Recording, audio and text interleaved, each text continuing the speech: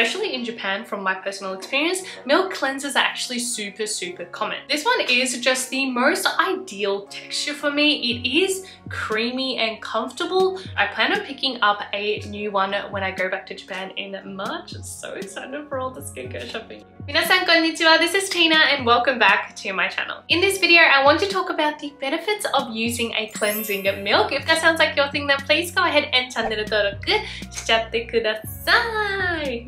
しちゃいねよ。I know, we have a bit of a different background going on. I have decided to finally change up my area a little bit, and obviously it's not complete. Like, this set of drawers literally came yesterday and we just chucked it in here. The rest of the room is an absolute mess right now. But anyways, on to the actual topic at hand here. If you are a skincare fanatic like me or are obsessed with Asian beauty products, you probably have heard of the milk cleanser, where a lot of Western brands tend to focus on a oil or balm cleanser. Especially in Japan, from my personal experience, milk cleansers are actually super common. Whether you have mature or dry skin, wear very little makeup, or even have oily but sensitive skin, we can all benefit from using milk cleansers. So if you have ever been intrigued by or were curious about the milk cleanser, then this video is for you. First things first, what are milk cleansers? As you may have guessed from the name, milk cleansers are a type of cleanser that has that milky texture. It is still considered to be a first step cleanser, so it is going to help remove those oil-based impurities like makeup, oil, and SPF, but compared to purely oil cleansers, they actually do have water components in it as well. So why use milk cleansers? Usually the #1 reason given to use milk cleansers is because they are a lot more gentle. They also have a higher level of moisture and is less stripping of our skin's natural oils, so it does help to keep our skin more soft and supple. Other than that, they can also feel very comfortable on the skin since they do have that more milky, creamy, luxurious texture. And the biggest con of them is that, well, the cleansing power isn't quite as strong as oil cleansers. So the question is, who should use milk cleansers? The people who would benefit most from milk cleansers are as follows. Dry or mature skin. Due to the higher moisture of the milk cleanser, if you often feel tightness after you cleanse your face, milk cleansers will actually help create that moisture barrier on your skin. Sensitive skin. Oil can actually be quite harsh on our skin, and as I said earlier, it can take more than it should of our skin's natural oils. So if you do tend to feel a lot of sensitivity when you are cleansing, milk cleanser is formulated to be more gentle. And lastly, those who don't wear makeup or wear very light makeup. Oil cleansers are great in removing that stubborn makeup really quickly, but if you don't wear that makeup, basically there is no point or there is no need to put your skin through that stress. So if you wear light makeup or even just SPF on the daily, then a milk cleanser is more than enough. Personally, I do change what type of cleanser I'm using depending on the day. So if I'm wearing a full face of makeup, I tend to go for the oil cleanser, but if I am just wearing like a tinted SPF or just sunscreen, I will tend to go for the milk cleanser. It is great to have the option and also kind of change the cleanser depending on how my skin is doing at the time. So before I share some of my favorite milk cleanser recommendations, I thought I would actually take you guys through my full process of using a milk cleanser. It is pretty straightforward and basically the same as an oil cleanser, but in case you're new here or new to cleansing in general, or just curious of how I use it personally, then please keep watching because we're gonna do the whole shebang. Okie dokie, so let's get started on the cleansing process. Of course, before we start, I'm just going to get my hair out of the way. And please make sure you wash your hands before you grab some cleanser as well. I've been in a good habit to also cleanse my nails whenever I do my PM cleansing routine. So before we grab the milk cleanser, we do want to remove any eye and lip makeup beforehand, since milk cleansers are not quite as strong in the cleansing power as oil cleansers. So I'm going to show you 2 options on how to do this. On one eye, I will be using the Heroine Make Speedy Mascara Remover. I have mentioned this multiple times on my channel already, as it is literally the easiest way to remove especially waterproof mascara. Basically, the formula breaks down the makeup while it's sitting on your lashes so you don't have to rub at them hard. On the other side, I will be using a eye and lip makeup remover. This one is the Skinfood Milkshake Point Makeup Remover. With this type of makeup remover, you just want to soak some on a cotton pad and gently hold it over your eye. Me just casually showing you guys my new nails because they're cute. After about 30 seconds, the formula should break down the makeup so you can very gently swipe away. And the key here is obviously to swipe as gently as possible and not to kind of aggressively rub at your eyes. So obviously it is totally up to you which way you want to remove your waterproof or stubborn makeup, but make sure you do kind of do a pre-cleanse before your milk cleanser. And yeah, usually I am lazy, so I end up using the mascara remover. So the cleansing milk I'll be using today is the MUJI one, and I would say a difference between oil and milk cleansers may be how much you use. So usually with milk cleansers, they actually recommend using quite a generous amount. On the MUJI one, it actually says to use 3 to 4 pumps, or in Japan they often say as much as a 500 yen coin, which I would say is close to or slightly bigger than a American quarter. So after grabbing a generous amount in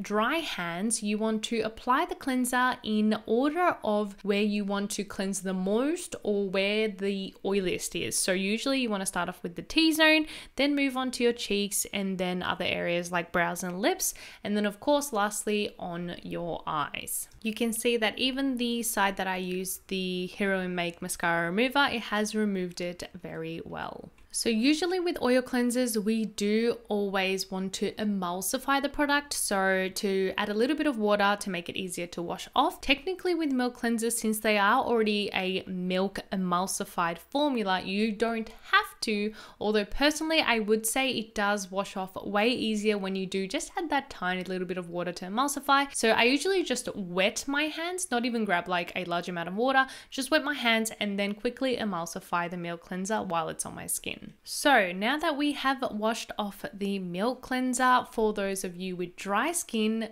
great news, you don't actually have to follow it up with a second cleanser if you don't want to. You can be done with that one-step cleanse. But if you do have oily skin or acne-prone skin or worried about congestion or breakouts, I still do recommend following with a second step water-based cleanser. So here I'm just using the self-foaming one from iUNIK. And since I do have drier skin, I'm not actually going to cleanse my whole face, but just going to cleanse my T-zone where I tend to get oily or any breakouts if I do. Once we wash that off, we are done with the cleansing routine and you can move on to the rest of your skincare like normal.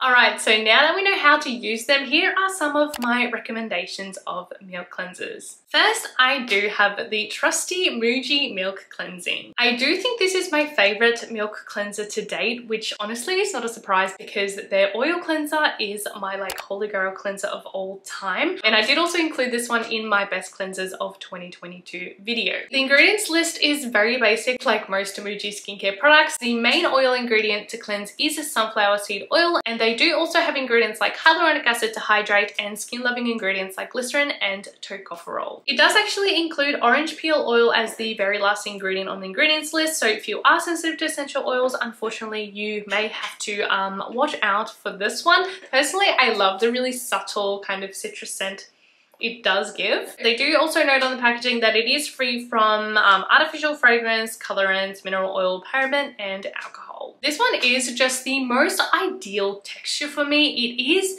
creamy and comfortable, not too thin, not too thick, and it does sell for under 1,000 Japanese yen for 200 mils. Unfortunately, it is a little bit hard to find online and is not easily accessible, so if you are in Japan or are traveling there, it is definitely one that I would recommend to pick up, and I would say it is suitable for all skin types. Next, I do have the Nameraka Honpo Cleansing Milk. So this one is more of a recent favorite, and I did start using it when I was staying in Florida, so I would say it is one that is a bit better for warmer seasons. It does have those soy-derived ingredients that Japan loves for elasticity and bounce to the skin as well as moisture. Also contains glycerin and uses mineral oil as the main cleansing agent, and it does actually contain a little bit of alcohol as well. As I said earlier, I do recommend this one in slightly warmer months, like for me in Australia right now, and also oilier skin type, since it does have a bit more of a fresher feel on the skin after cleansing. It does actually say it is supposed to remove waterproof makeup, which I have tried, Personally, I would just stick to using a eye and lip makeup remover. I feel like when you try to remove it with something like this, it just takes a really long time and adds just extra stress to your eyes. This one does actually specifically say that you can use the cleanser even when your hands are wet, and you can also use it for eyelash extensions, and that there is no need to double cleanse. This one is a bit more transparent compared to the MUJI one, and rather than like a milky cream texture, I would say it has a bit more of like a slimy texture to it. This one does sell for around 1,300 Japanese yen for 300 ml, so quite a generous big bottle, and I would recommend it more for oily and combo skin. Next, I have the Make Prem Relief Moisture Cleansing Milk. So this one is the only K-beauty cleanser that I've included today just because I haven't tried that many, but it probably is the most accessible one out of all of these today since it is a Korean brand. This one uses olive and safflower seed oil as the main cleansing ingredients, and it does also have a lot of the similar base ingredients as the other ones like glycerin, hyaluronic acid, but it does also include ceramides, panthenol and tocopherol, so a few more skin loving ingredients. This one also does have bergamot fruit oil in its ingredients, so again an essential oil, but personally I feel like I can barely even smell this one. It is very subtle. This one does have more of a fluid milk texture, not quite as thick. This one is vegan and cruelty free and sells for about $25 US on Amazon US for 200 mils. Again, I would recommend this one for all skin types as well. And lastly, I do have the Cow brand cleansing milk.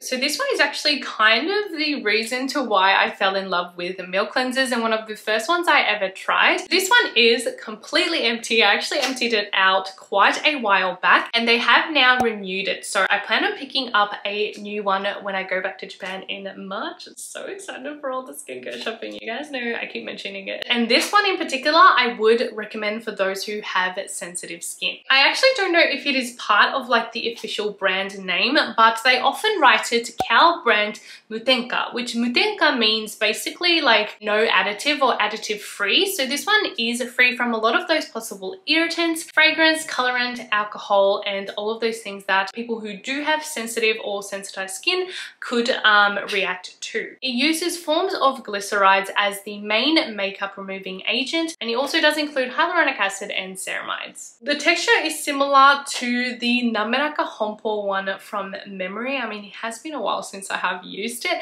and it does sell for under 1,000 yen for the 150 ml bottle, but they do also sell refill pouches which sell for about 800 Japanese yen for 130 ml. So again, a very affordable brand that would be great for those who do have sensitive skin. Once again, it might be a little bit hard to access or find online, so recommend picking it up if you're in Japan. Well, I guess that is it, you guys. I really do hope you enjoyed this video on milk cleansers. I know you guys enjoyed the emulsion one where I talked about kind of like a product category that is unique to Japanese or Asian beauty. So I definitely want to do more of these kinds of videos. If you want to watch them too, please let me know so I know. And if you want to check out any other videos of mine, I have selected 2 that I feel like you would enjoy. And I'll see you guys in the next one. Bye!